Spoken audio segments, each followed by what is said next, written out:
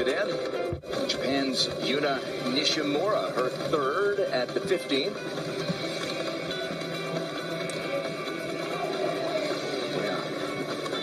And then the fourth shot at the 12th for Jibadribura.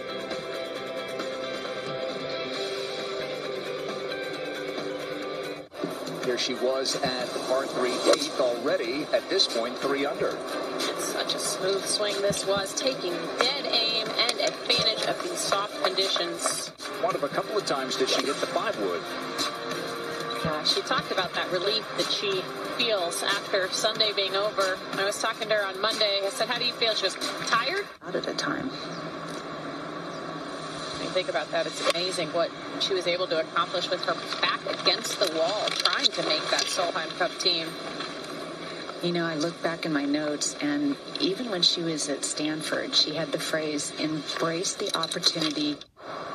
Drop back to the 9th, and Megan Kang now. Left rough is not a great place to be. It's so thick and juicy. You have to take a lot more club to get through that rough, but what a shot. Yeah, the rough's hard. An invite to the Portland Classic, which have been amazing for this award. They get right into the second stage, and they get a mentorship with me, which I know, Grant, you take high priority in that. And look what the mentoring has led to. Well, you know, I can't chip. Captain Late Stacey Lewis is paying close attention as she hits her approach into the 11th. Oh, brilliant. And a couple darts.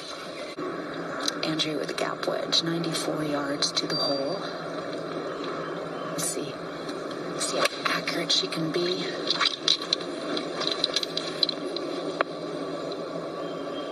Yeah, I knew it was going to spin back. Trying to control that a bit. Upslope. Yeah, I like this play, Paige. It takes also a little bit of the bump out of the fringe, as hard as you have to hit it to get it back to this whole location. Avoid that potential little wobble out of the fringe. At a high level, it wasn't like she came from out of nowhere. She'd been playing very well, continuing to do so. Just being in the first cut here, I think, will help her. Doesn't have to worry about any backspin. The afternoon wave, Hinako Shibuno.